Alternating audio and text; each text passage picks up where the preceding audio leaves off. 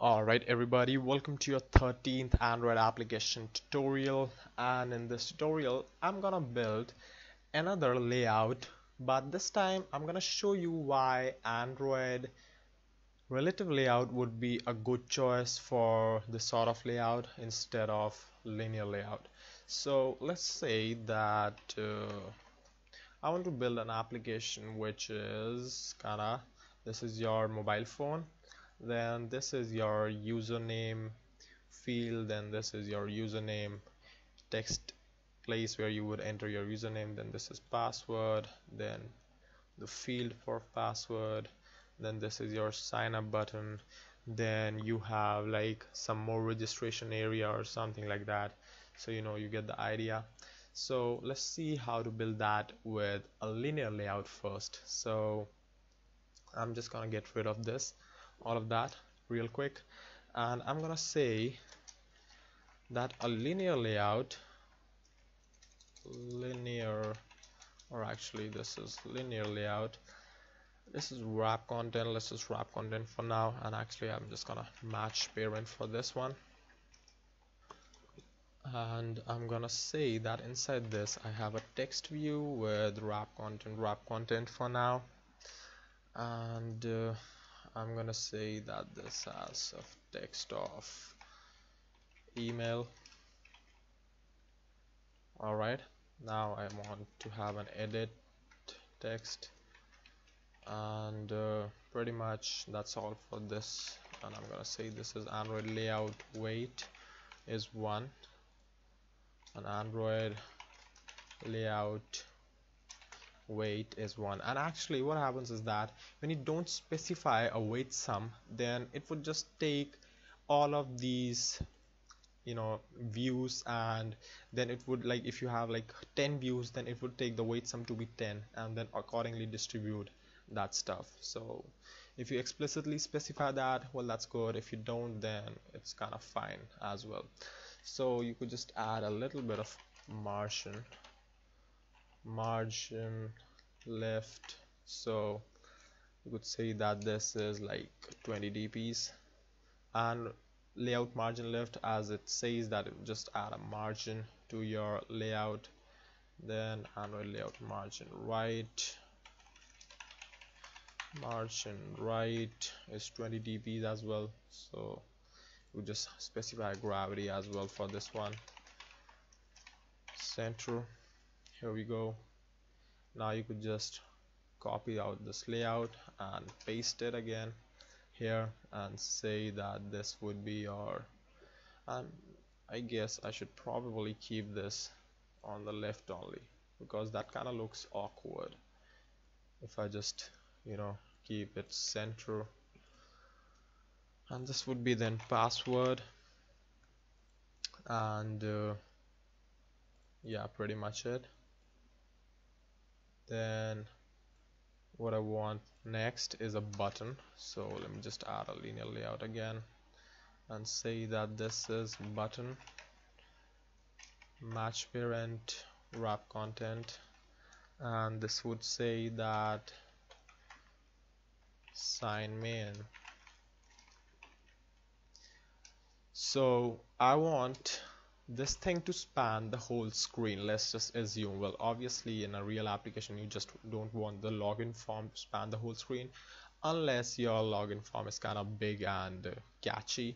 So what I can say, this is specified a weight sum of 100, so I can say that this is Android layout weight is 33, then this one is 33 as well, and this one is 33 as well. It's kind of 99, it's not 100%, but still it works. So you could just specify the gravity as well, gravity center, and gravity center, then gravity center. So kind of awkward, but it's okay. So now what happens is that if you hover over this, you would see something like this: nested weights are bad for performance. And if you click on more, it would say that layout weights require a widget to be measured twice. When a layout weight with non-zero weight is nested inside another linear layout with non-zero weights, then the number of measurements increases exponentially.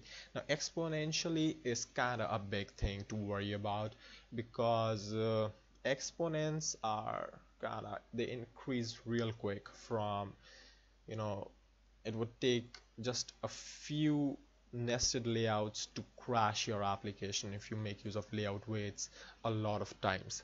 So this sort of layout is possible with relative layout as well, and kinda with ease actually, because relative layout would not need allow us actually, with the help of relative layout you would not need to have actually a nested layout at all. So that kinda not only saves you a layout weight, but a nested layout itself. So that kinda would be helpful. So let's just see how that would look like.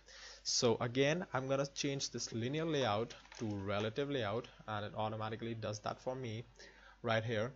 And again, I'm gonna say that let me see. Okay, so I'm gonna say that this is text view, Android width is wrap content for now, and I'm gonna say that this has an Android text of email. And what I'm gonna do now is I'm gonna specify an ID to it. Now what an ID is, an ID actually is kind of an identifier for your view. So in relative layout you can make use of ID to specify which view would go on the left, right, top or bottom of which of what another view. So you're gonna see that in a minute real quick. So let me just say that this is my email label, right? Then I'm gonna say that yeah, that's pretty much it for the email one. Then I want an edit text, so it says me wrap content, and I'm gonna say this is Android layout to write off. Now pay close attention here. Now what's happening here is that actually I am creating a layout which I can say to that place this edit text to the right of which ID. Well, if I say that this is email label, then what happens is that this, if you see closely, then this and this are placed on left and right of each other. Well, there's a sort of height difference, because this is kind of just a label but this is an input field, so we'll worry about that later on.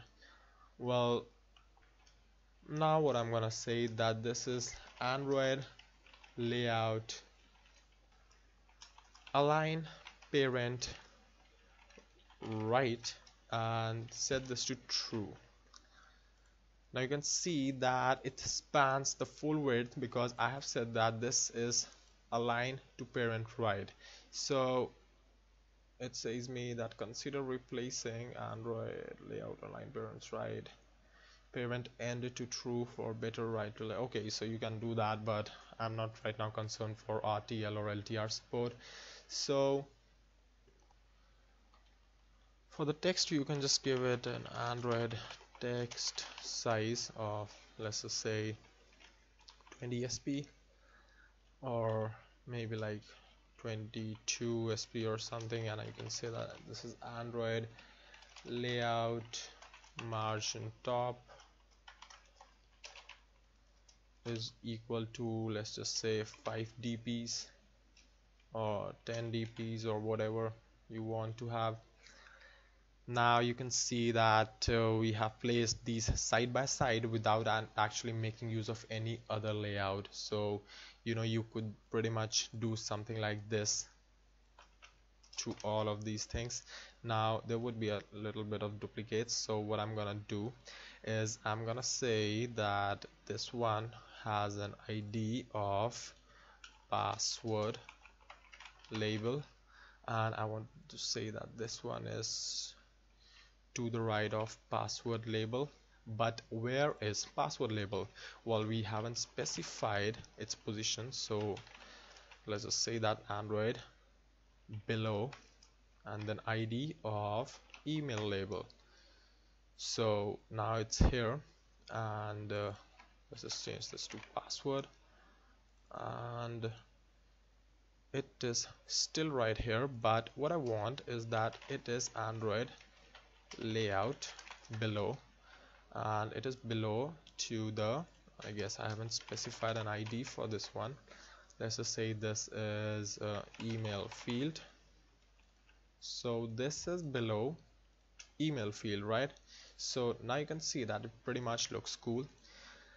And the final thing you have to do is just create a button out of it. So this is again wrap content, let's just say that, and I'm gonna say this is Android text as let's just say sign main, and I can see that it has a distorted position because we haven't specified its position yet. So I'm gonna say this is an ID of password field, right?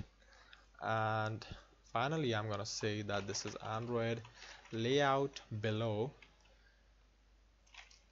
password field, and pretty much you can then span it on the whole screen. You could say that this is match parent, and you got the pretty much the same layout, but I haven't created that height difference. So now you can see that it's pretty much same as the other layout. We just have a little bit of width difference which we can fix easily, but the main purpose of this tutorial was to make you see that how relative layouts can be used instead of linear layouts. Well, both of them have their own advantages and disadvantages. It's not that relative layout is supreme. Relative layout is kind of sucks. It kind of sucks really bad in some situations, and linear layout kind of sucks as well, really bad in some situations. Well, it really depends from situation to situation what kind of layout you want to have. So for such an application I would prefer a relative layout instead of linear, because it is fast and it kind of avoids your nested layouts as well, plus the layout weight as well. So I guess that is all for this tutorial, and whoa, my app was running actually. So anyways, so that is all for this tutorial, and if you liked it then don't forget to subscribe, and thank you for watching. I'll see you then in the next one.